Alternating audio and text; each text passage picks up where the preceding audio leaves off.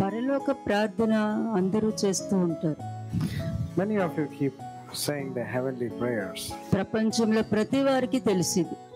Everybody knows about the heavenly prayer. పరలోక ప్రార్థన తెలుసు. ఆ పరలోక ప్రార్థనలో మా ఎడల అపరాధము చేసిన వారిని మేము క్షమించు ప్రకారము మా అపరాధములు మీరు క్షమించుడి అని ఉంది. In the heavenly prayer, there's one particular line which says, "Forgive us our sins as we forgive those who have sinned against us." మనము నోటితో ఎంత ప్రార్థన చేసినా, మనం నోటితో ఎంత పరలోక ప్రార్థన చేసినా, నోటితో ఎన్ని వాక్యాలు నువ్వు చదివినా, అది ప్రపంచంలో ఎవరైనా సరే ఈ వాక్యం వినొచ్చు. ఇది మతానికి సంబంధించింది కాదు. This is nothing to do with any particular religion and all. Anybody in the world can hear this. నాకు కావాల్సింది ప్రతి మనిషికి వాళ్ళు రియలైజేషన్ ఉండాలి. ప్రతి మనిషికి ఒక రియలైజేషన్, ఒక గ్రహింపు, ఒక అండర్స్టాండింగ్ ఉండాలని నేను కోరుకుంటాను. Realization is the most important thing necessary for every human being. They need to understand the importance of realization. మోషేకి ధర్మశాస్త్రం ఇచ్చే ముందు మొట్టమొదటిగా ఇచ్చిన దాంట్లో వ్యర్థముగా యెహోవా నామమును ఉచ్చరింపకూడదు. When the Lord God gave Moses the laws, he said, "Do not take the name of the Lord God in vain." ఎందుకంటే చాలా మంది నాకు దేవుడు చెప్పారు, దేవుడు వెళ్ళొద్దన్నారు, దేవుడు అలా అన్నారు, దేవుడు ఇలా అన్నారు అని మాత్రం చెప్తారు. Many people quote by saying, "God spoke to me, God told me don't go, God told me to go." They claim that God spoke to them. బాగుంది, అందరికీ చెప్పుకుంటూ వెళ్తాం కదా. They go about telling to many people. కానీ నీ life ఏంటి? But what's the most important thing is, what kind of life are you leading? నీ life ఏ life lead చేస్తున్నావు? What kind of life are you leading? ఎటువంటి గ్రహింపులో నువ్వు ఉన్నావు? What kind of understanding do you have? ఇవి తెలియకుండా నువ్వు దేవుడి పేరు చెప్పుకుంటూ వెళ్ళినా కూడా నువ్వు దేవుడికి తిరుగుబాటు చేసి అవిశ్వాసంగా ఉంటున్నావు అన్న గ్రహింపు కోల్పోతావు. నువ్వు You're losing that part of the understanding because you tend to become more rebellious and you become unfaithful and become a transgressor. యోబు ఒక విషయంలో అవగాహన లేమి తెచ్చుకున్నాడు. Job got a particular part of understanding. ఎందుకంటే యోబుకి సాతాను ఏంటో తెలీదు. Because Job was not knowing about who Satan was. Do God's work, God will do your work. నువ్వు దేవుడు పని చెయ్యి, దేవుడు నీ పని చేస్తారు. అవునా? ఇది కరెక్టే కదా? Isn't it right that when you do God's work, God will do your work? ఇంకొకటి కూడా ఉంది. There's another aspect to it. Do evil work, evil will do your work. There's another aspect to it also. When you do evil kind of work, the evil will take total control of you and start doing things against you. ప్రతి వారికి సాతాను ప్రేరేపించాడు, సాతాను నా పిల్లల మీదకి వచ్చాడు, సాతాను ఇట్లా చేశారు, మేము దేవుడు పని చేస్తున్నాం కాబట్టి అంటే నువ్వు దేవుడి పేరు పలకడం కన్నా సాతాను ఎక్కువగా వాడుకున్న బలాన్ని, వాడి శక్తిని ఎక్కువ నువ్వు ప్రేస్ చేస్తున్నావే గాని వాడిని కూడా కిందకు పడద్రోయపడే శక్తిమంతుడకు దేవుని యొక్క శక్తిని ఆలోచించడంలో ఫెయిల్ అయిపోతున్నారు. Many people say that Satan has gone to their lives, destroyed their lives, and because of Satan they are not able to do many things. Instead of glorifying God, magnifying God, you have been magnifying and glorifying Satan. But you have forgotten that God Almighty is all powerful, that He has put everything under His control. అందరూ వాక్యం వింటారు.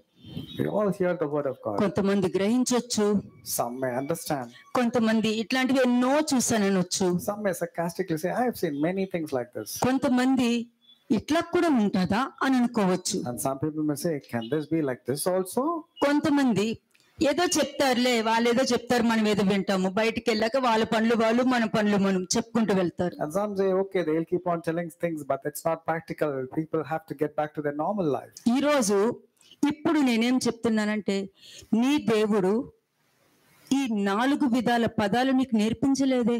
But the Lord God Almighty has not told you to speak of this kind of those 4 types which has been spoken just now. నువ్వు నమ్మిన దేవుడు 4 విధాలుగా నేర్పించలేదు. The Lord God has not taught you 4 different kinds. కదా, 4 విధాలుగా నేర్పించలేదు. అందుకనే 1 కొరింథీయులకు రాసిన పత్రిక 2వ అధ్యాయంలోనే దేవుడి యొక్క భాష రాయబడి ఉంది. That's the reason when you read 1 Corinthians 2nd chapter you can understand what God wants and what's the language of God. ప్రకృతి సంబంధమైన మనుషులు దేవుని సంగతులను గ్రహించరు. A natural man cannot understand the deep secrets of the spirit. కానీ దేవుడే అంటారు.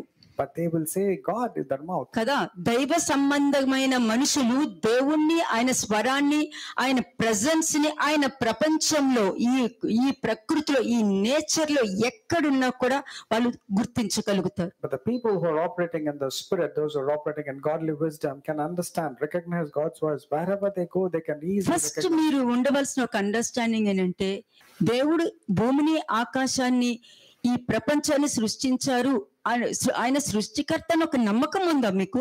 At least do you believe that God, Lord Almighty, is the creator of all the universe? దీన్ని హృదయపూర్వకంగా నమ్ముతున్నారు, నోటితో నమ్ముతున్నారు? Are you just saying it with your lips or are you believing it with your whole heart? అప్పుడు హృదయపూర్వకంగా నమ్ముతున్నప్పుడు దేవుడి ఇష్టం కదా.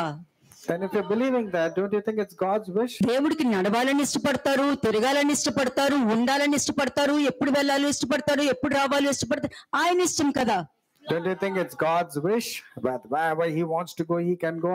మనుషులు ఎవరు నిర్ణయించడానికి? Who is a man that he has to dictate God? ఈ అండర్స్టాండింగ్ మీకు ఉందంటే నీ దేవుడు నిన్ను దర్శించిన దినాల్ని నువ్వు ఎప్పటికీ మర్చిపోవు. If you come to this kind of understanding, you can never forget the day of the visitation of the Lord in your life. నీ తలుపు కొట్టినప్పుడు నువ్వు తెరవడానికి ఇష్టపడతావు. You will always be willing to open your heart when it is not. కదా, పాపం కూడా నీ ఇంటి ముందే ఉంటది, దానికి తలుపు తెరవడానికి నువ్వు ఇష్టపడవు. ఎందుకంటే నీ దేవుని నువ్వు గ్రహించగలుగుతున్నావు, గుర్తించగలుగుతున్నావు. Sin also is lying at the door of your heart, but you will not open the door to sin because you're keeping God inside. You're able to recognize and you're keeping the word of God inside you. కదా, యోబుకి సాతాను తెలియదు, దేవుడు ఒక్కరే తెలుసు. Job knew only God. He never knew anything about Satan. దేవుడికి తెలుసు సాతాను ఉన్నాడని. But God knows that Satan does exist. యోబుకి దేవుడు తెలుసు. ఫస్ట్ గుర్తు పెట్టుకో, యోబుకి దేవుడు తెలుసు. Job had only the knowledge of God and knew God very well. చాలా చాలా తెలుసు. ఒక్కటి ఏంటంటే నాకు దేవుడు తెలుసు అంతే, దెయ్యం తెలుసు కాదు. Job knew only God. He never had any idea about Satan. Never they wanted to know also. Day 1 నుండి దేవుడు తెలిసి అదే లైఫ్ లీడ్ చేస్తూ ఉండటం వలన ఒక్కసారిగా తన పరిస్థితులు మారేటప్పుడు అతనికి అర్థం కాలేదు.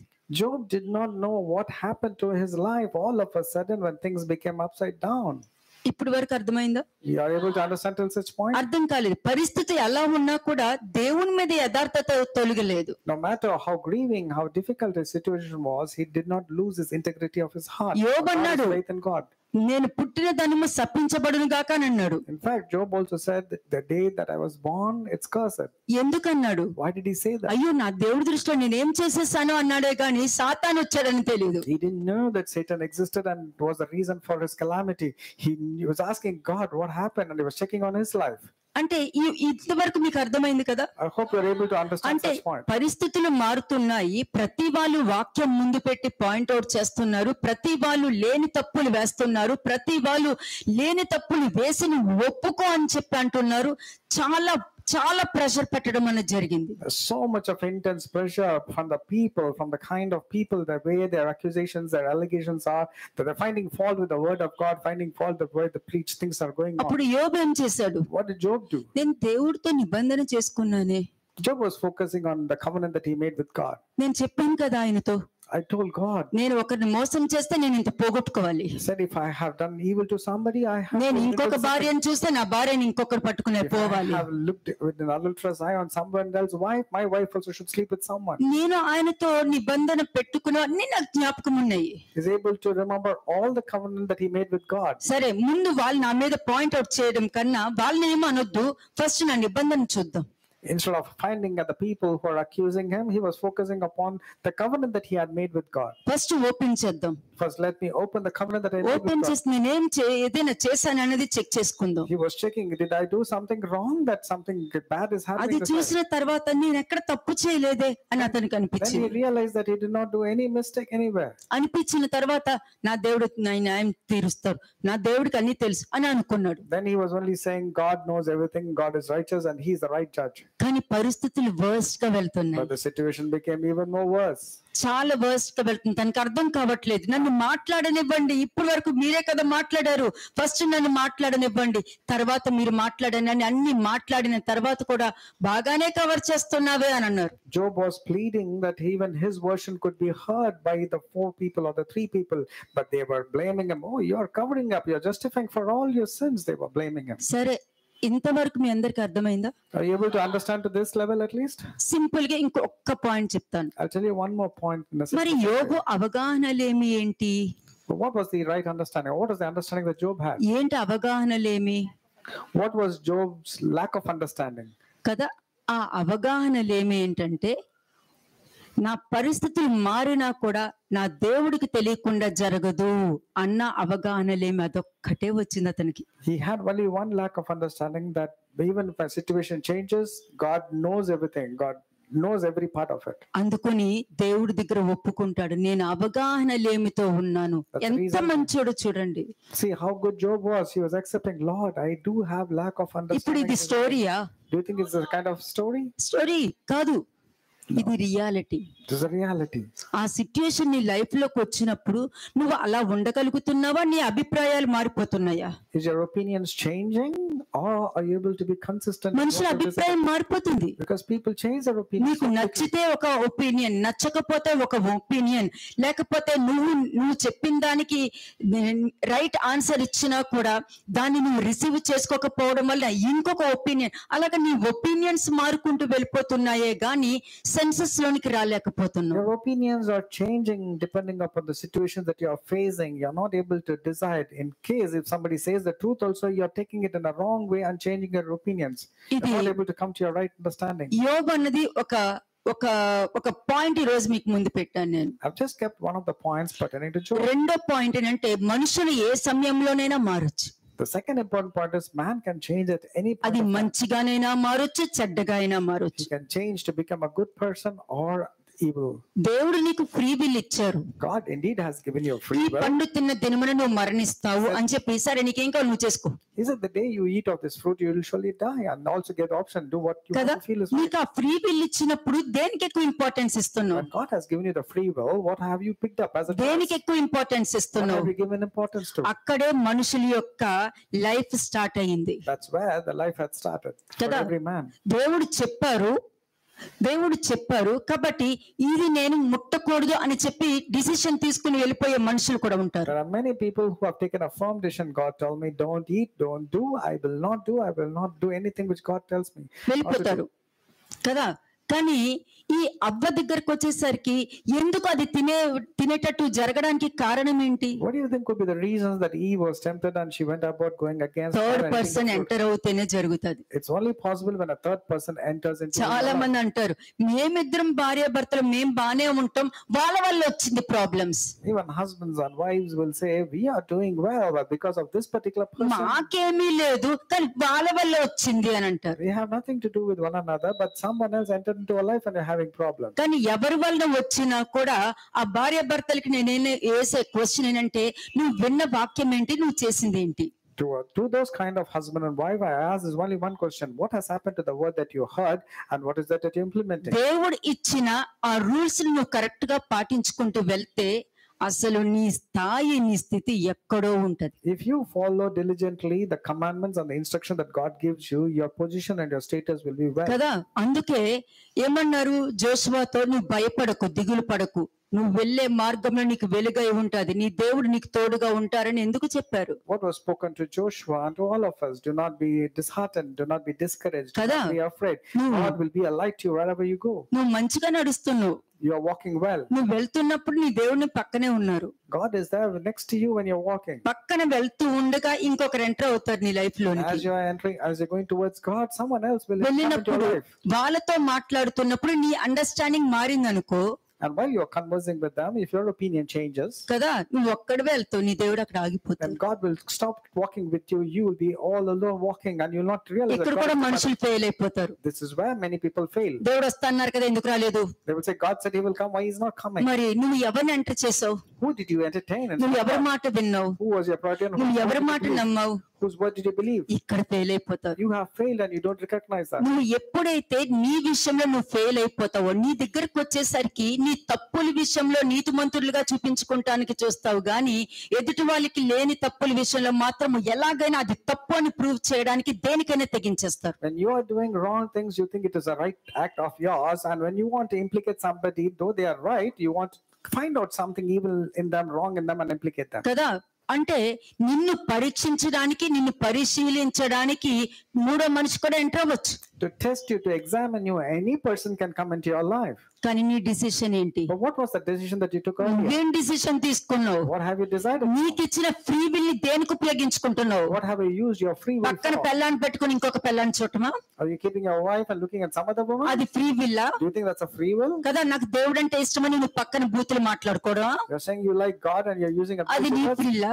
Is this a free will? కదా, నువ్వు ఫ్రీ విల్ అని చెప్పుకుంటూ దేవుని పక్కన పెట్టి నీ విల్ నువ్వు జరుపుకుంటూ వెళ్ళిపోయి దేవుడు నాతో మాట్లాడుతున్నారు అని అంటున్నావంటే నువ్వు ఆల్రెడీ కుష్టిపొడ వచ్చేసి కుష్టిలో పాపము మునిగి తేలుతున్నావు నువ్వు. You're doing all kind of wrong words, wrong things, wrong meditation, and then you're saying it's a free will, but actually spiritual leprosy has already entered into your life. ఒక మనిషికి కుష్టి రోగం అన్నది ఫిజికల్ గా రాదండి, నీ ఆత్మీయ జీవితానికి కుష్టి వస్తుంది అక్కడ. Leprosy need not be physical in nature, it's your spiritual, that your life has become a leper. నువ్వు ఇంత చక్కగా వాక్యం వింటున్నప్పుడు మీరు అందరికీ ప్రాబ్లమ్స్ ఉన్నాయి, అందరికీ ప్రాబ్లం నుండి బయటికి రావాలి ఉంది, అందరికీ అప్పుల నుండి బయటికి రావాలి ఉంది, అందరికీ వాళ్ళ పిల్లల జీవితం బాగుండాలనుకుంటారు, ప్రతి వారు వాళ్ళ పిల్లలకి మంచి హెల్త్ ఉండాలనుకుంటారు, వాళ్ళు మాట వినాలి, వాళ్ళు నా మాట వినాలి అందరూ అనుకుంటారు అనుకోరా? Everybody wants to have a good life, their children should be good, their children should be obedient, is it not? వాళ్ళకి దెబ్బ తగలకూడదు, వాళ్ళు మంచి వాళ్ళ లైఫ్, నేను ఎలా ఉన్న పర్లేదు నా పిల్లలకి మంచి లైఫ్ అనుకుంటారు అనుకోరా? Every parent wants their child to be having a very good life, even if they are getting hurt, the child should be protected. నువ్వు నమ్మిన దేవుడు కూడా నీకు మంచి స్థాయి ఇచ్చి నీ పిల్లల్ని, నీ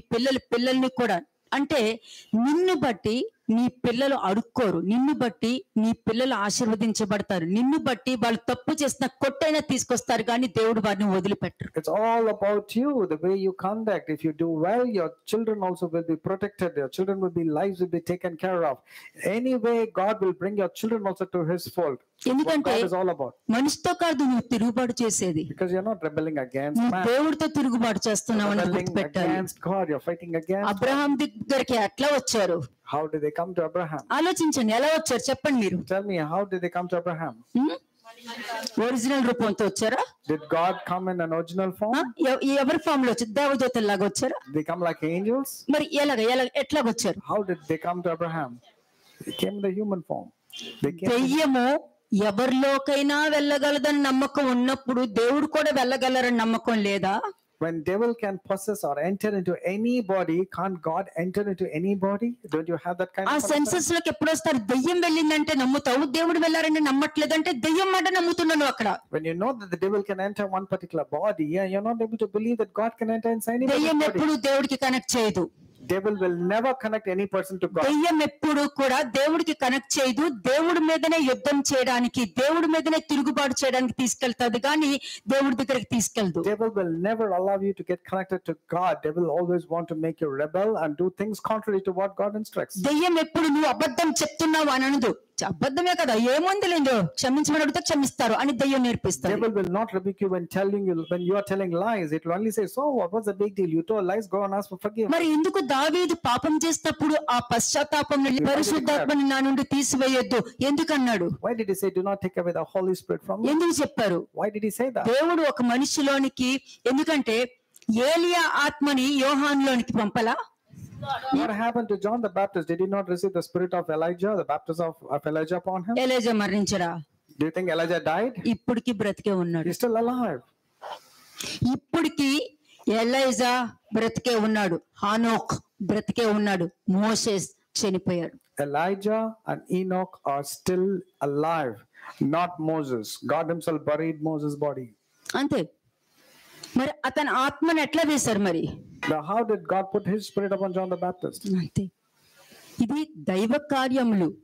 దైవ కార్యాలని నీ సొంతంగా ఉపయోగించుకొని, నీ సొంతంగా నీకున్న అధికారం ఉంది కదా అని ఏది పడితే అది ఉపయోగించుకొని, ఏది పడితే అది మాట్లాడేసేసేయడానికి కాదు దైవ నిర్ణయాలన్నది.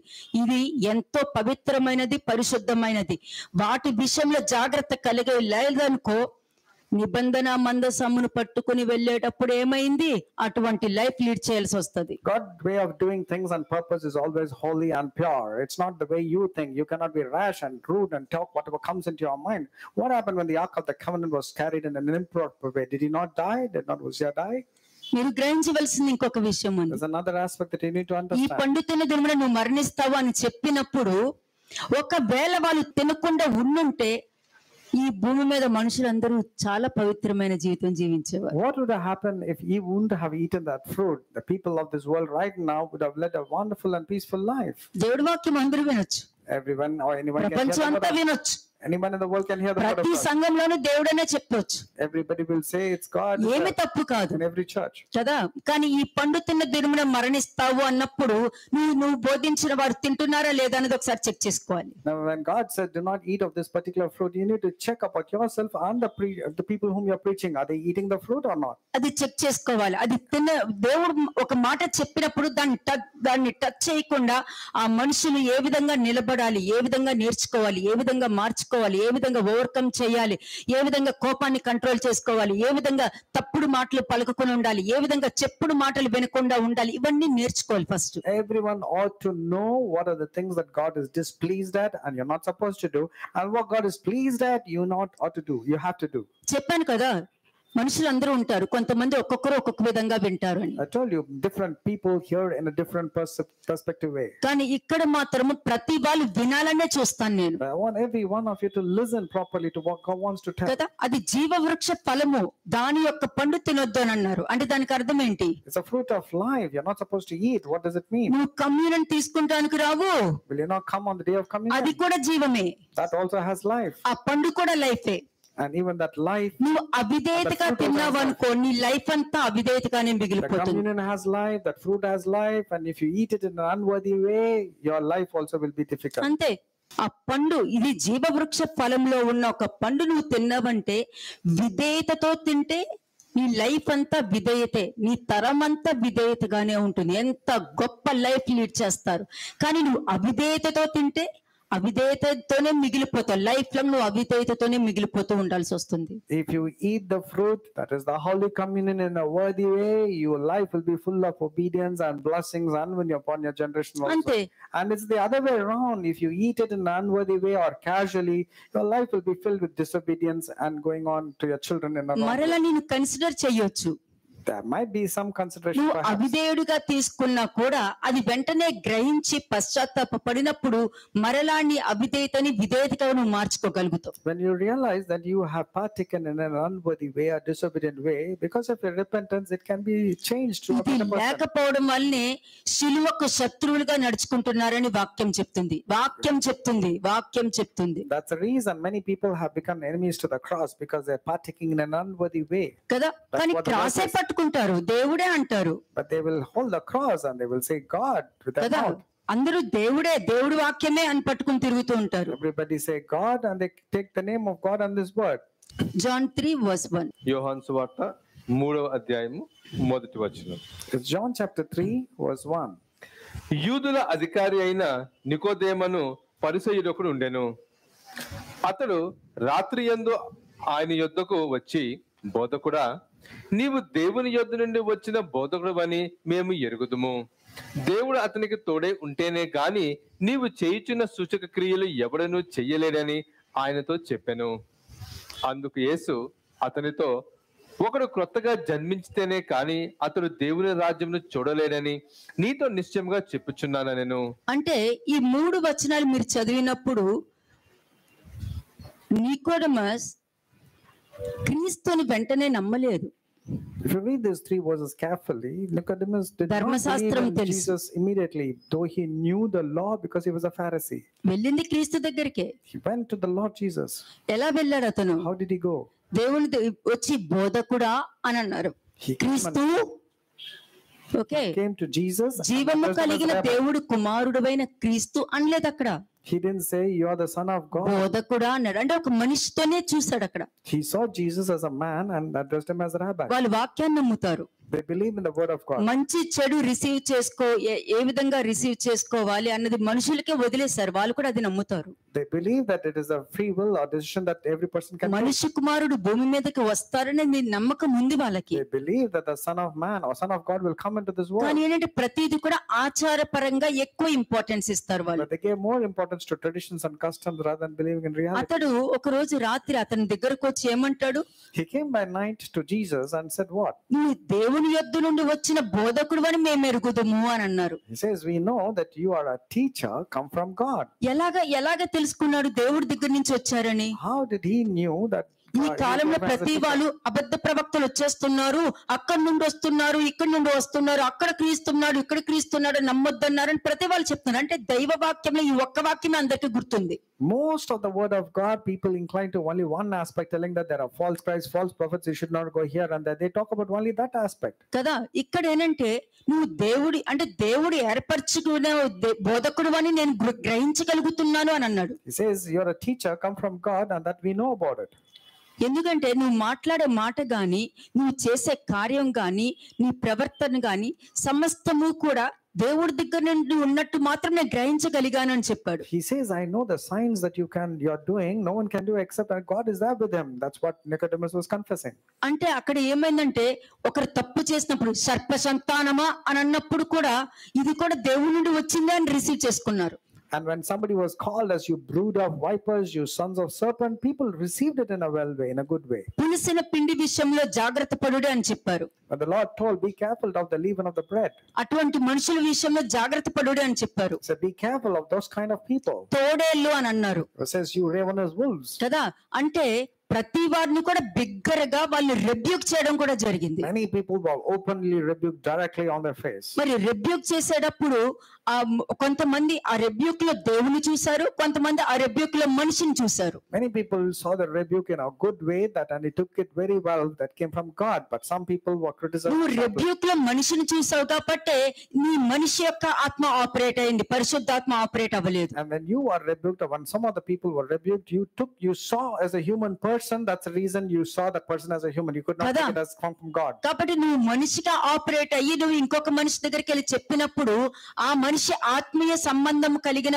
వ్యక్తి అయితే తప్పక ఇది దేవుడి నుండి వచ్చిందని గుర్తించగలుగుతాడు. ఒకవేళ అతను కూడా మనిషి ఆత్మ కలిగి ఉంటే నాకు అర్థం కాలేదు అని చెప్తాడు. If a person is operating in the spirit of the Lord, he will know very well that rebuke has come from God. But if he's operating in the human form, he will say, I'm not able to understand what's happening. ఒక్క వాక్యంలోనే దేవుడు చూడటం కాదు, ఆయన rebuke లో దేవుని చూడాలి, ఆయన న్యాయంలో దేవుణ్ణి చూడాలి, ఆయన నీతిలో దేవుణ్ణి చూడాలి, ఆయన మాటలో దేవుణ్ణి చూడాలి, ఆయన ప్రవర్తనలో దేవుణ్ణి చూడాలి.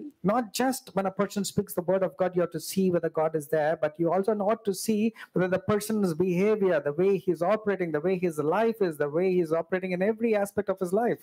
కదా, ఇప్పుడు దేవుడు వీళ్ళని ఇలా చేస్తాను అలా చేస్తాను, నేను మీకు జెర్మియా 8th చాప్టర్ చూపించాను, మీకు జెర్మియా నుండి 6th చాప్టర్ నుండి కూడా అన్ని చూపించినప్పుడు మరి దేవుడు అయితే అలా చేయకూడదు కదా అని అడగొచ్చు కదా. మరి when I showed you from Jeremiah chapter 6 and Jeremiah chapter 8, you should have told God means he shouldn't have done, he shouldn't have dealt like this. నాకు ఈ భూమి మీద నాకు నచ్చని పదం ఏంటంటే దేవుడైతే అలా చేయరు కదా అని ఒక మనిషి అడుగుతున్నాడంటే అర్హత లేదు, దేవుడు మాట ఎత్తే అర్హత లేదని నేను చెప్తున్నాను. No man has got the right to quote God or his references when he says if it is God he shouldn't have done like this, if it is God he wouldn't have behaved like that.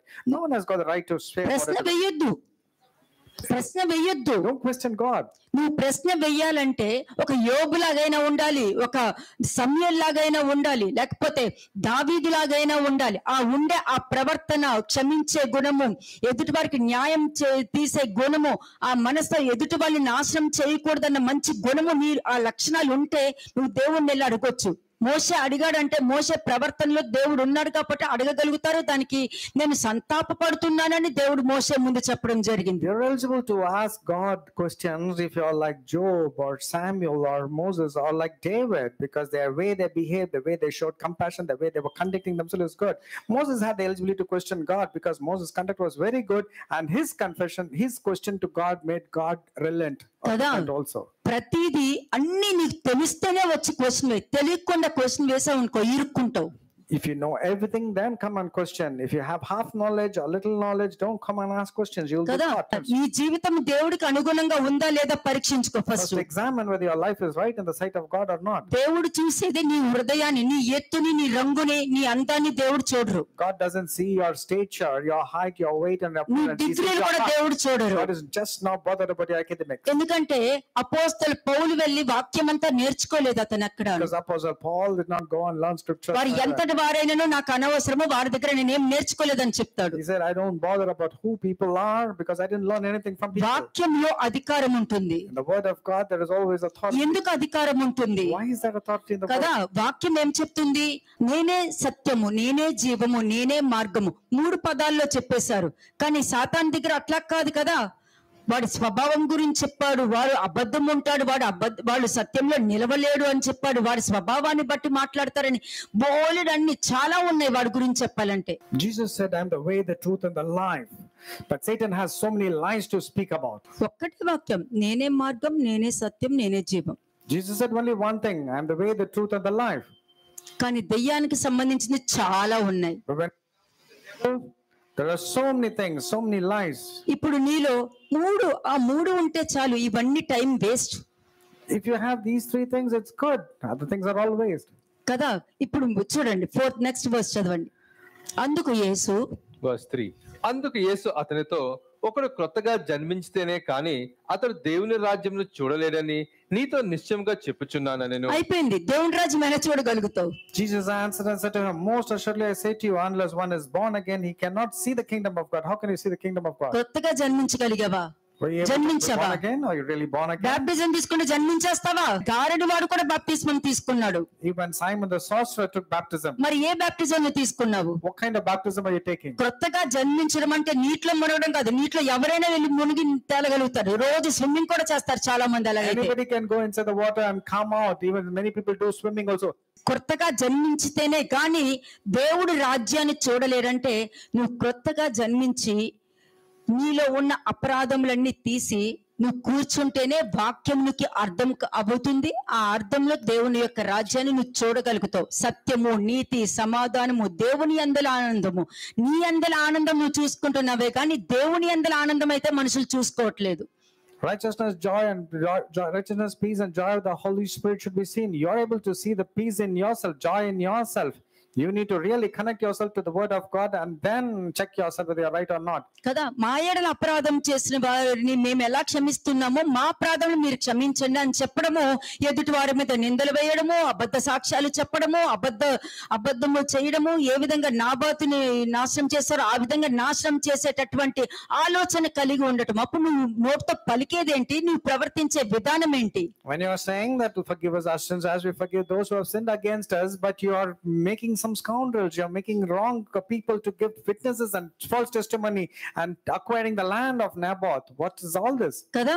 అంటే నువ్వు కొత్తగా జన్మించావా లేదా అన్నది కూడా తెలియలేని దౌర్భాగ్య స్థితిలో ఉన్నప్పుడు దేవుడి వాక్యం నీకు అర్థం కాదు. When you do not know that you are born again means you cannot understand the word of God. ఇది దేవుడు చెప్పిన మాటే. This is the words of God. వారు తిరుగుబాటు చేసి బహుగా విశ్వాసఘాతుకులే అపరాధులైరని దేవుడు చెప్పిందే, మనుషులు చెప్పింది కాదు అది. Lord God who said that these people have become rebellious and the rebellion is great and they become transgressors because of their unfaithfulness. ఎందుకు వచ్చారు క్రీస్తు? Why did Christ come? ఆ విధంగా తిరుగుబాటు చేయకూడదని. So that no one becomes rebellion like this. ఎందుకు వచ్చారు క్రీస్తు? Why did Christ come? ఆ విధంగా పాపంలోకి వెళ్ళి పడకూడదని. So that people should not enter into a sinful life. ఎందుకు వచ్చారు క్రీస్తు? Why did he come? ఆయనకి విశ్వాసఘాతుకంగా ప్రవర్తించకూడదని. So that that people will not be unfaithful, ungrateful ఈ towards. అండర్స్టాండింగ్ లో లేరు. ఆయన వచ్చారు కడిగేసి వెళ్ళిపోయారు, ఆయన వచ్చారు కడిగేసి వెళ్ళిపోయారు. నువ్వు మళ్ళీ అదే చెత్త అంతా నెత్తి మీద తెచ్చుకుని తిరుగుతావు, దేవుడు వచ్చి కడిగేశారని చెప్పుకుంటూ You're వెళ్తావు. saying Jesus washed away all your sins and all, but then again you repeat your same sins and all, and it's happening continuously. అంటే చెప్పారా నువ్వు పాపం చేస్తూ నేను కడుక్కుంటూ వెళ్ళిపోతానని? Did Jesus says you keep on sinning, I'll keep on forgiving? Did he say Krupa that? విస్తరించింది కదా అని పాపంలో నిలిచి ఉందమా అని చెప్పలేదా? Just because grace abound, that doesn't mean you can keep on sinning. కదా, దేవుని యందు ఆసక్తి ఉంది కానీ వారి ఆసక్తి జ్ఞానానుసారమైనది కాదని చెప్పలేదా? Not says they have a zeal for God, not according to the అంటే knowledge దీన్ని of God. బట్టి మీకు ఏమర్థమైంది? What do you understand? దేవుడు అంటే నాకు చాలా ఇష్టం కాదు. It's not like you just saying, I నీ love God ఇష్టంలో so much. జ్ఞానం ఉందా లేదా అన్నది పరీక్షించుకోవడం చాలా You ముఖ్యం need to check whether godly wisdom is there in your loving God aspect is there or not. కదా. 4th verse చూడండి. 4వ వచనం. అందుకు నికోదేము, ముసలివాడైన మనుషుడు ఎలాగ జన్మింపగలడు? రెండవ మారు తల్లి గర్భమందు ప్రవేశించి జన్మింపగలడా అని ఆయనను అడుగగా, అంతే, మళ్ళీ ఎలా పుట్టగలుగుతారు? మళ్ళీ వెళ్ళి అమ్మ కడుపులోకి వెళ్ళి పడతామా? And he was asking this question, can a man enter into his mother's womb and be born? అంతే అండి. వాక్యం ఇక్కడ చెప్తూ ఉన్నప్పుడు నీ అండర్స్టాండింగ్ లో లోపం ఉందనుకో, ఈ విధంగా అదేంటి దేవుడు వచ్చారంటున్నారు, పరలోకంలో ఉన్న మా తండ్రి అంటలేదేంటి? అంటే పరలోకంలో ఉన్న మా తండ్రి అంటున్నామంటే పరలోకంలోనే కదా మరి దేవుడు ఉన్నారు. అలాగే ఉంటది ఈ క్వశ్చన్ కి answer. If your understanding is not right, you will say, God, it is written that God is in heaven, so God should be only in heaven, isn't it? Why is God coming to earth? It's not correct. That's what అబ్రాహాం దగ్గరికి ఎందుకు వచ్చారు? యాకోబు దగ్గరికి ఎందుకు వచ్చారు? తడువులాడటం ఎందుకు జరిగింది? Why did God meet Jacob? మరి కిందకు వచ్చి జరగలేదా? పరలోకం నుండి చేశారా ఇవన్నీ? God did everything from heaven. Did it not come to earth and did this to all the people? Half knowledge తో మాట్లాడితే ఇట్లాగే ఉంటాయండి. If you speak with half knowledge, this is what is going to happen. ఎందుకంటే ఇతనికి ధర్మశాస్త్రం తెలుసు. Nicodemus knew about the law. ఆ వాక్యంలో ఉన్నట్టు ఆచారాలు చేస్తున్నారా లేదని చూసి దాని ప్రకారం మనుషులకు చెప్పే వ్యక్తి అన్నమాట ఇతను. He was a person who used to only check on the customs and the tradition aspect of the word of God. అటువంటి వ్యక్తి ఎలాగ జన్మించగలుగుతాడు అని అడుగుతున్నాడు. He was asking, how is it possible that a man can re-enter into the next verse చూడండి. verse 5. యేసు ఇట్లనెను, ఒకడు నీటి మూలముగాను ఆత్మ మూలముగాను జన్మించితేనే గాని దేవుని రాజ్యంలో ప్రవేశింపలేడని నీతో నిశ్చయముగా చెప్పుచున్నాను. అయిపోయింది. నీటి మూలముగా ఆత్మ రూపముగా. Most assuredly I say to you, unless one is born of water and spirit, he cannot enter the kingdom of God. నీటి మూలముగా ఆత్మ రూపముగా అంటే నీటి మూలముగా అంటే ఏంటి? నీరు అంటే వాక్యంతోను పరిశుద్ధాత్మ అభిషేకంతో సమానము. Water means, yes, it is according to the word of God and through the Holy Spirit. ఆ బండ క్రీస్తే.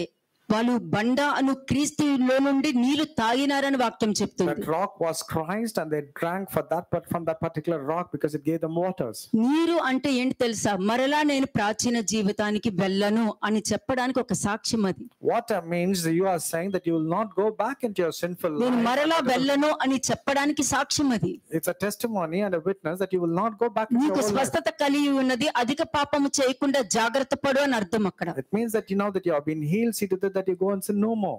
దానికి నీటితో నిబంధన చేయడం జరిగింది. And with that and for that reason water has been నమ్ముకొని బాప్తిజం తీసుకుంటే గొప్ప కాదు. It's not great just because you believe and take baptism. మరలా ప్రాచీన జీవితానికి వెళ్ళను అని డిసిషన్ తీసుకుని అప్పుడు వెళ్ళినప్పుడు నువ్వు నీటితో నువ్వు నిబంధన చేసుకుంటున్నావు. You're making a covenant with the water, agreement with the water. That means you will not go back into your old life. తర్వాత పరిశుద్ధాత్మతో నువ్వు నిబంధన తీసుకుని, పరిశుద్ధాత్మ నిబంధన అంటే నీకు విధేయత కలిగే ఉంటాను, అవిధేయతతో నేను ఉండను అని అర్థం అక్కడ. The covenant with the Holy Spirit means that I will be obedient to you, Holy Spirit God. I will not be disobedient to you. ఈ విధంగా రాకపోతే నువ్వు దేవుని రాజ్యంలోనికి ప్రవేశించలేవు అని చెప్పేశారు. If a person is not born of water and spirit like this, he cannot enter the 8వ kingdom వచనం of చూడండి. God. verse 8. గాలి తనకిష్టమైన చోటును విసురును, నీవు దాని శబ్దం విందువే గాని అది ఎక్కడి నుండి వచ్చినో ఎక్కడికి పోవునో నీకు తెలియదు. ఆత్మ మూలముగా జన్మించిన ప్రతి వాడును అలాగే ఉన్నాడని. అంతే. ట్రంపెట్ సౌండ్ అయినా సరే, దేవుడి యొక్క స్వరమైనా సరే, ఏదైనా సరే Let it be the sound of the trumpet. నువ్వు గ్రహించాలి.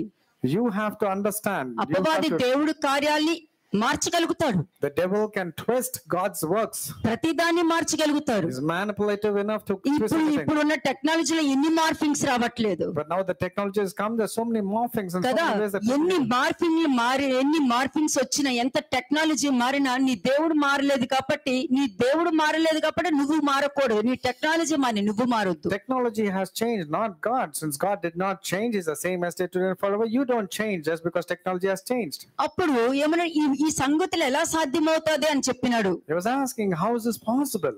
అప్పుడు 10th verse చూడండి. యేసు ఇట్లా నీవు ఇశ్రాయేలుకు బోధకుడివై ఉండి ఇవి తెలీదా అని అడిగాడు. And when Nicodemus asked, how can these things be? Jesus said, are you not the teacher of Israel and do not know these things? అంతే. ఇక్కడే అందరూ మిగిలిపోయారు, ఎవరికి తెలియదు. This is where many people are left behind. తెలియదు కాబట్టి నువ్వు ఒకవైపు విన్నప్పుడు ఇంకొకటి కూడా తెలుసుకోవడం నేర్చుకో. If you do not know, many people say, I do not know means, since you do not know, go and learn. నికోడెమస్ నేర్చుకుని మార్చుకున్నాడు అతను. Nicodemus knew the customs and the tradition aspect, so he came to learn the other aspect by changing himself. ఒకవైపే తెలుసు అతనికి. He knew about only one side. ఇంకొక వైపు కూడా నేర్చుకున్నాడు. He wanted to learn the other aspect from Jesus. అలాగే నువ్వు కూడా ఒకవైపు తెలుసుకున్నప్పుడు ఇంకొక వైపు కూడా తెలుసుకోవడం నేర్చుకోవాలి. It's your responsibility, since you heard one aspect. లేదనుకో నీ ఆత్మీయ జీవితం అక్కడే ఆగిపోతుంది. Otherwise you'll be stagnated in your spiritual. 11th verse చూడండి. 11వ వచనం, verse 11. మేము ఎరిగిన సంగతియే చెప్పుచున్నాము, చూచిన దానికే సాక్ష్యం ఇచ్చుచున్నాము, మా సాక్ష్యము మీరు అంగీకరింపాలని నీతో నిశ్చయంగా చెప్పుచున్నాను. అయిపోయింది. అంగీకరించారు అందరూ. Not everybody will accept.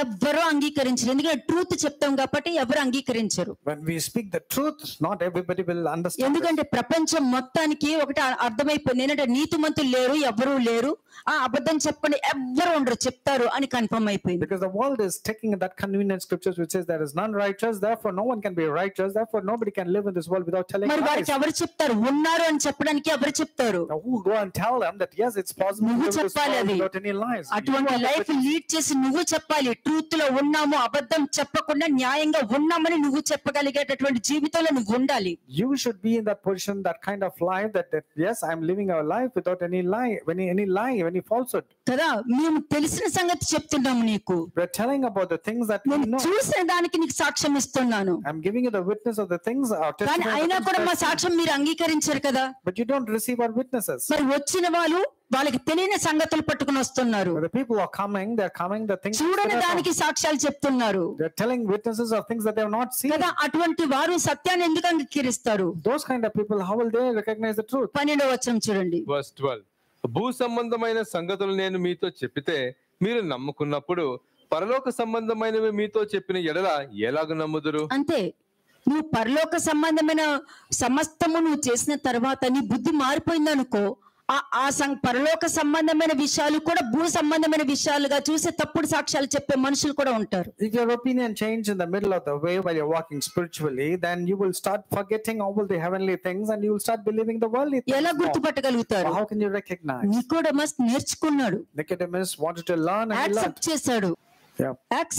Acceptance లో ఉన్నాడు. మనుషులకి కావాల్సింది యాక్సెప్టెన్స్ అమ్మా. ఒకళ్ళు మంచి చెప్తున్నప్పుడు రిసీవ్ చేసుకోవడంలో తప్పేముంది? When good has been spoken about, what's wrong and why is it you not want to receive? ఎవరో చెప్పిన మాట తీసుకున్నప్పుడు, ఒక నెగటివ్ తీసుకున్నప్పుడు ఓవరాల్ గా మొత్తం నెగటివ్ గా వెళ్ళిపోయే మనుషులు నేను చూసాను. నేను I've seen just because one aspect they feed themselves as negative, they want to see every perspective as a negative. ఆలోచించగలిగారా? Were they able to understand? ఎప్పుడైనా వాళ్ళు ఇలా చేసింది ఎరిగావా? నువ్వు were they able to understand? ఇలా మాట్లాడింది ఎరిగావా? Did you hear anything of this kind? ప్రవర్తించింది ఎరిగావా? Did you see any kind of ఈ విధమైన situations ఎరిగావా?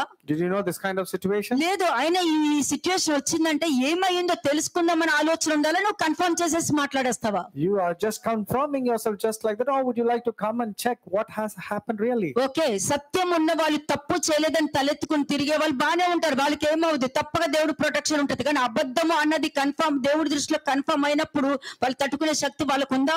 The people who speak the truth can boldly lift up their head in a countenance and nothing will happen to them. But the people who speak lies and falsehood, if they get exposed by God, what will happen? Do you have a capacity to bear? అన్యులు నేర్చుకుంటున్నారండి.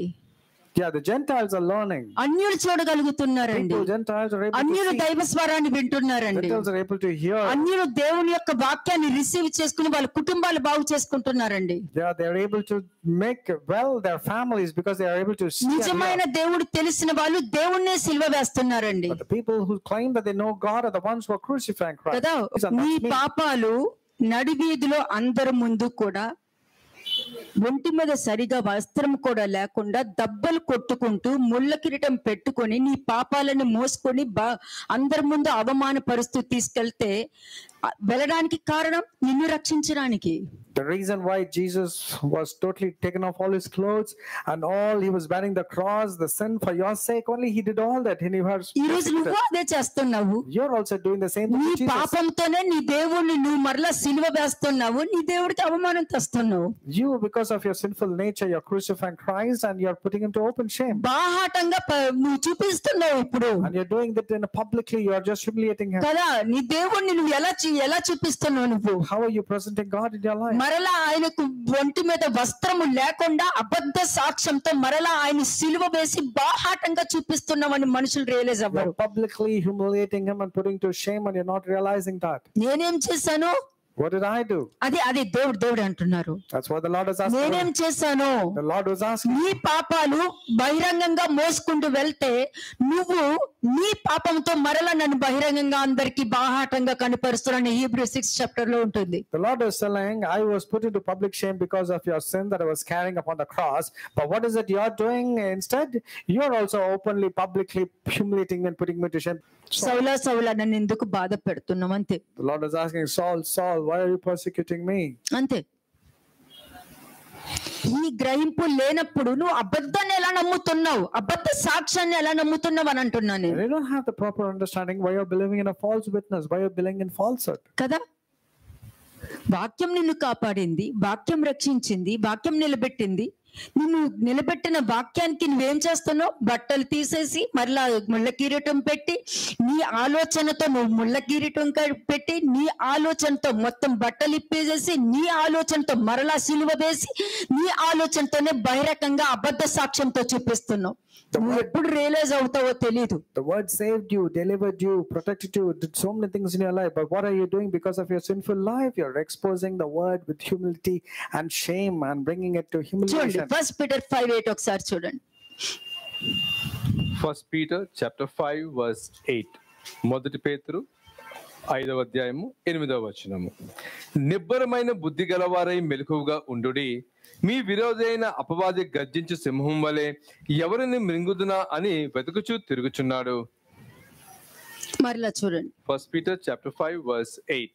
నిబ్బరమైన బుద్ధి గలవారై మెలకువగా ఉండుడి, మీ విరోధైన అపవాది గర్జించు సింహము వలె ఎవరిని మృంగుదునా అని వెతుకుచూ తిరుగుచున్నాడు. ఇక్కడ కొన్ని పాయింట్స్ లో మానవుడు పాపం చేస్తున్నాడు అంటే అపవాది ఈ లోకానికి నాయకుడుగా ఉన్నాడు అని అర్థము.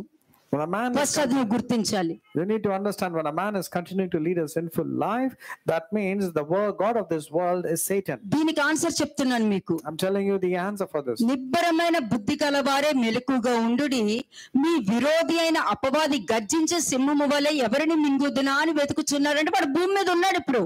The devil is in this world. That's the reason you ought to be sober, vigilant, because he's walking like a lion to devour you. మానవుడు పాపం చేస్తున్నాడు అంటే అపవాది ఈ లోకానికి నాయకుడుగా ఉన్నాడు అనేది ఫస్ట్ మీరు గుర్తించాలి. When a man is continuously living in a sinful life, that means Satan is present in this world. రెండోది, ఎవరు పాపం చేస్తాడో వాడిని ఈ అపవాదే పరిపాలిస్తాడు. ఇది గుర్తుపెట్టుకోండి. కానీ చర్చ్కి వస్తాడు, బ్రదర్స్ అంటారు, వాక్యం అంటారు, అన్నీ ఉంటాయి. మరలా The devil will rule that person's life who's continuously living in sin, but he will come to church, he can quote scriptures, he can even preach.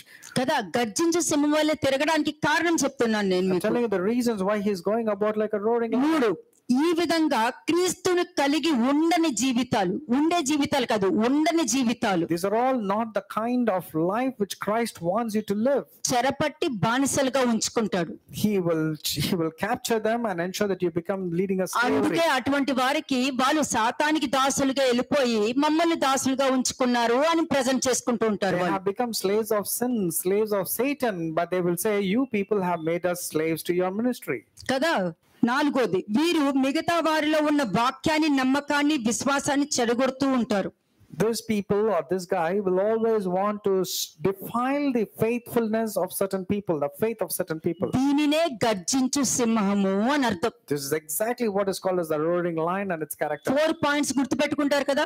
We'll remember the 4 points. గర్జించు సింహం వల్లే తిరుగుతున్నాడు అంటే వాడు తిరిగే దాంట్లో ఏముందో నేను అన్ని మీకు మిస్టరీ బయట పెట్టేస్తున్నాను. I'm telling you about the devouring kind of the roaring lion, what he is going to do. వస్తారు మీ దగ్గరికి చెడగొడతానికి వస్తారు. నేను ముందు ఇప్పుడే చెప్పేస్తున్నా మీకు. I'm telling you well in advance, they will come to confuse you, to corrupt you. కాబట్టి వాళ్ళు పాపం చేసి అపవాదికి లొంగిపోయి వస్తూనే ఉంటారు మీ దగ్గరికి. They have sinned and they are submissive to the devil and they will come to corrupt you also.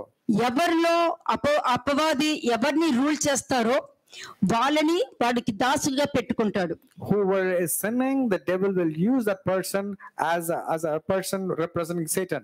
సాతాను వారి జీవితాలు రూల్ చేస్తూ ఉంటారు. కానీ సాతాను చెప్పేవారికి ఎలాగా మా జీవితాలు వాళ్ళు రూల్ చేశారని చెప్పుకుంటూ తిరుగుతాడు వాడు. It is actually Satan ruling their life, but what will they say? They will say these people are ruling over us and making us as slaves. వీరిలో ఇంకొక కేటగిరీ ఏంటి, వారిలో మిగతా వారిని కూడా చెడగొట్టేటటువంటి వాక్యాన్ని చెడగొట్టేంత శక్తి వాళ్ళకు ఉంటుంది. These people have the ability to corrupt and defile the people who are operating in faith. నమ్మకాన్ని కూడా చెడగొడుతూ. అందుకనే మీకు వాక్యం ఉందంటే వాళ్ళు మాట్లాడే ప్రతి దానికి నీకు వాక్యం మాట్లాడుతూ ఉంటది. నువ్వు వాళ్ళు చెప్పేదాన్ని నువ్వు జాగ్రత్తగా కాన్సన్ట్రేషన్ గా విన్నావనుకో దేవుడి స్వరాన్ని నువ్వు వినలేవు. If you give concentration or make attention to what they are speaking, you cannot listen to the word of God that is inside you. But if the word of God is deeply there inside you, it will recognize and will say these people don't believe them. They are speaking that way. Job 5:7 చూడండి. Job chapter 5:7. యోబు 5వ అధ్యాయము 7వ వచనము. నిప్పురవ్వల పైకి ఎగురునట్లు నరులు సమానుభవమునకే పుట్టుచున్నారు. ఏముంది? నిప్పురవ్వలు పైకి ఎగురునట్లు నరులు శ్రమానుభవమునకే పుట్టుచున్నారు. అంతే. Yet a man is born to trouble as the sparks fly upward. దేవుడు వీళ్ళని శ్రమల్లో నుండి, కష్టంలో నుండి, బాధల్లో నుండి బయటకు తీసుకురావాలని దేవుడు అనుకుంటే ఈ మనుషులు దేవుడు మాట కన్నా చెప్పుడు మాటలకి, సాతాను స్వరానికి ఎక్కువ ఇంపార్టెన్స్ ఇవ్వడం వలన ట్రబుల్స్ కే వీళ్ళు ఉండిపోతూ ఉంటారు. The people are supposed to give importance to the word of God, but they give importance to Satan's word, people's word, so they are ending themselves into trouble. వాళ్ళ క్రియలు చెడ్డవి కాబట్టి వెలుగు దగ్గరికి వాళ్ళు రారని వాక్యం చెప్తుంది. The word of God says because their works are evil, they can never come to the fold of light. John 14:30 చూడండి. యోహాను సువార్త 14వ అధ్యాయము 30వ వచనం. ఇకను మీతో విస్తరించి మాట్లాడను, ఈ లోకాధికారి వచ్చుచున్నాడు, నాతో వానికి సంబంధమే ఏమీ లేదు. నాకు వాడికి సంబంధం లేదు, నాకు నీతో సంబంధం, వాడితో సంబంధం లేదు. I have got nothing to do with the devil. It's just between you and me, says the Lord. వాడు ఏం చేస్తాడో నీకు చెప్తా. I will tell you what all వాడు ఏం చేయగలడో నీకు చెప్తా. I will tell you what all he is capable A of. సమయంలో నీ దగ్గరకు వస్తాడో చెప్తా. I will tell you at what time he'll come to you. కానీ వాడికి తెలియదు ఆ విషయాలు. But he doesn't know that. నేను నీకు చెప్పే విషయాలు వాడికి తెలియదు. He doesn't know what I'm communicating to you. కానీ నీకు చెప్పిన తర్వాత కూడా వాడి నీ దగ్గర తప్పక నేను చెప్పే సమయంలో వాడు వస్తాడు. But he will come at a time, opportune time to you. నా వాక్యం నీలో ఉంటే వాడు నీ దగ్గర కూడా రాలేడు. నా వాక్యం నీలో లేకపోతే వాడు ఈజీగా లోపలికి ఎంటర్ అవుతాడు. If the word of God is prevailing inside your heart, the devil cannot come near you. But if you are missing the word of God, he can easily have access towards your life. నాకు నీతో సంబంధం, సాతానుతో సంబంధం లేదు. I have got nothing to do with Satan. It's all about you and me. నీతోనే. ఇప్పుడు సాతాను వచ్చి యోబు మీద చేయి తీయమన్నా కూడా నాకు సాతానుతో సంబంధం లేదు, యోబుతోనే సంబంధం. అతను ఏ విధంగా రిసీవ్ చేసుకుంటున్నాడు, ఏ విధంగా ఆలోచిస్తున్నాడు, ఏ విధంగా నమ్మకంగా ఉన్నాడు, ఏ విధంగా యథార్థంగా ఉన్నాడు, దాంతోనే నాకు సంబంధం. నువ్వు ఎలా ఆలోచించుకున్నావు, ఎలా తీసేసుకున్నావు, ఎలా నటిస్తున్నావు, అవన్నీ నాకు సంబంధం లేదు. అవన్నీ మీకు సంబంధం. God has got nothing to do with Satan concerning Job also. God was concerned about Job and his behavior, his conduct and his meditation and his integrity of heart. So it's like that in your case also. You cannot give an excuse of Satan. God will ask you the question, what did you do? What did you think? John 3:18-19 చూడండి. John chapter 3 verses 18 and 19. యోహాను సువార్త 3వ అధ్యాయము 18-19 వచనములు.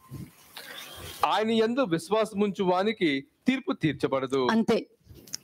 నువ్వు వాక్యం మీద దృష్టి పెట్టావో కుడికి గాని ఎడమకి గాని తిరగకుండా నువ్వు ఉన్నావో నీకు ఎటువంటి తీర్పు రాదు, నీ మీద తీర్పు తీర్చబడదు. ఎంతమంది నీ మీద తీర్పు వేసినా వాళ్ళు వేసినంత కూడా వాళ్ళ మీదకి వెళ్ళిపడుతుంది. If your focus is absolutely upon the word of God and you don't get distracted by turning left and right, then your head will be lifted up.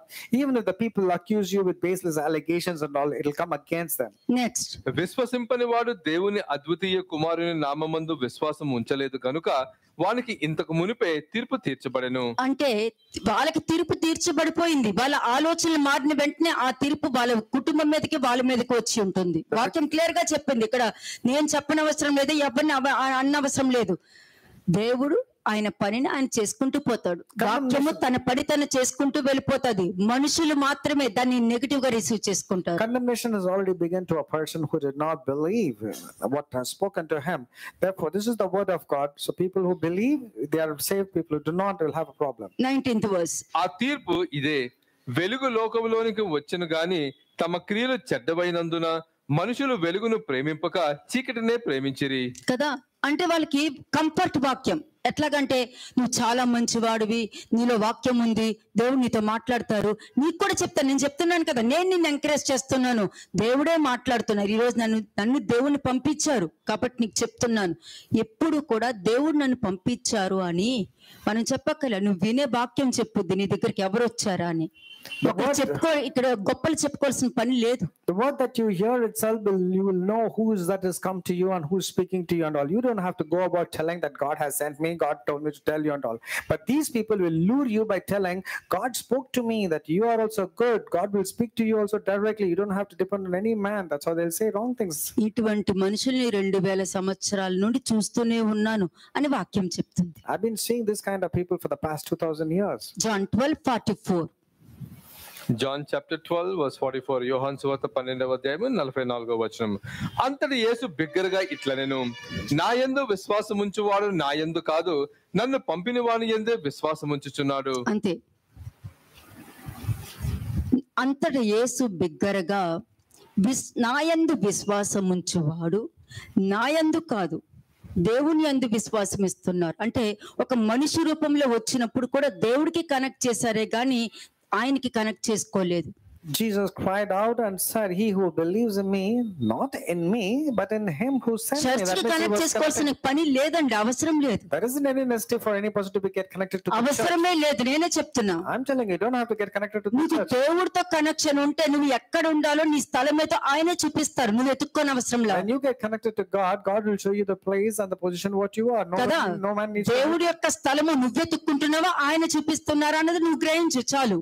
You need to check whether it is God showing you the place or you are selecting a place of your own. 47 verse చూడండి. 47వ వచనం.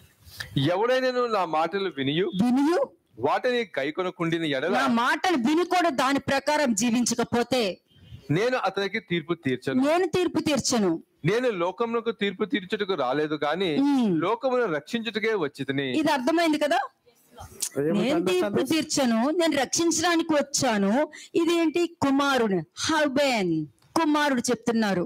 This is the son of man telling, if anyone hears my words and does not believe, I do not judge him. 48 చూడు. నన్ను నిరాకరించి నా మాటలను అంగీకరింపని వానికి తీర్పు తీర్చువాడు ఒకడు కలడు. నేను చెప్పిన మాటయే అంత్యదినమందు వానికి తీర్పు తీర్చును. అయిపోయింది. నేను చెప్పిన మాటయే అంత్యదినమున వానికి తీర్పు తీర్చను. But the words that I speak to you, if you don't believe that words that I spoke to you, నేను రక్షించడానికి వచ్చా, తీర్పు తీర్చడానికి రాలా. I have come to save, not to judge. నేను తీర్పు తీర్చడానికి రాలా, రక్షించడానికే వచ్చా. I have come to save, not to judge. కానీ నేను చెప్పిన మాటలు అంగీకరింపినప్పుడు నేను పలికిన మాటే వానికి తీర్పు తీర్చును. But when you don't believe in the words that I spoke, the words that I spoke itself will be as a judgment against you. 1 John 5:19. మొదటి యోహాను 5వ అధ్యాయము 19వ వచనము. మనము దేవుని సంబంధము అనియు లోకమంతయు దుష్టుని యందు ఉన్నదనియు ఎరుగుదుము. మనము సత్యవంతుడైన వారిని ఎరగవలెనని దేవుడు కుమారుడు వచ్చి మనకు వివేకము అనుగ్రహించి ఉన్నాడని ఎరుగుదుము. అది ఇక్కడే మనుషులు ఫెయిల్ అవుతున్నారు. ఇక్కడ మనుషులు ఫెయిల్ అయ్యి దేవుని నమ్మడానికి బదులు మనుషుల్ని, దెయ్యాన్ని, మనుషుల ఆలోచనల్ని, చెప్పుడు మాటల్ని నమ్ముతున్నారు. Instead of believing in God, they believe in gossip, they believe in people, they believe in their own thoughts. మనకు తెలుసు దేవుని సంబంధమనియు లోకమంతా దుష్టుని యందు ఉన్నదని అందరికీ తెలుసు. We know that we are of God and the whole world lies under the sway of the wicked కానీ one. ఇక్కడ ఏముంది, అందరికీ తెలుసు, కానీ నువ్వు సత్యవంతుడైన వాడిని నువ్వు ఎరగవలను కదా మరి. But should you not believe in the one who's got truth? అవునా? అందరికీ తెలుసు లోకంలో మనం దేవుడికి సంబంధించిన వాళ్ళు, నేను దేవుడిని నమ్ముకున్నాను, బాప్టిజం పరిశుద్ధాత్మ అభిషేకం పొందుకున్నాను అని చక్కగా చెప్పొచ్చు. చెప్పిన తర్వాత నువ్వు దేవుని సంబంధివో దెయ్యం సంబంధివో అది కావాలి. నువ్వు భాషలు అన్నది నీ జీవితం మీద ఆధారపడి ఉంటుంది, అంతేగాని నువ్వు నేర్చుకున్న మత ఆచారాల మీద నీ భాషలు ఆధారపడి ఉండవు. Tongues is not wrong. Tongues is very important, but doesn't make that just because you speak in tongues makes you a spiritual person. Ephesians 2:2. ఎఫెసీయులకు రాసిన పత్రిక 2వ అధ్యాయము 2వ వచనం. Ephesians chapter 2:2. మీరు వాటిని చేయుచు వాయుమండల సంబంధమైన అధిపతిని అనగా అవిధేయులైన వారిని ఇప్పుడు ప్రేరేపించే శక్తికి అధిపతిని అనుసరించి ఈ ప్రపంచ ధర్మము చొప్పున మునుపు నడుచుకుంటారు. అంతే. ఒకప్పుడు నడుచుకున్నారు, కానీ ఇప్పుడు కూడా నడుచుకుంటున్నారా లేదా అని అడిగారు ఇక్కడ. కానీ ఇప్పటికీ నడుచుకుంటున్నారా లేదా అన్నది నీ రిసీవింగ్ లో, నువ్వు ఆలోచించే విధానంలో ఆధారపడి ఉంటుంది. It all depends on how you are receiving, how you are thinking. First verse, మొదటి వచనం. మీ అపరాధముల చేతను పాపముల చేతను మీరు చచ్చిన వారై ఉండగా ఆయన మిమ్మల్ని క్రీస్తుతో కూడా బ్రతికించెను. అంటే మీరు అపరాధము చేతను పాపముల చేతను మీరు అంటే అపరాధము పాపము ఉన్నవారు డెడ్ బాడీతో సమానం, చచ్చిన శవంతో సమానం. నువ్వు జీవించుచున్నావు అన్న మాత్రమే, కానీ నువ్వు మృతుడివే. If you continue to live in trespasses and sin, you are just like a dead body. You're not alive, because though you're alive, you're as good as a dead person. Dead body కూడా చెప్పుద్ది నాకు దేవుడు తెలుసని. Even a dead person spiritually can say, I know. Body కూడా చెప్పుద్ది నాతో దేవుడు మాట్లాడుతున్నారు.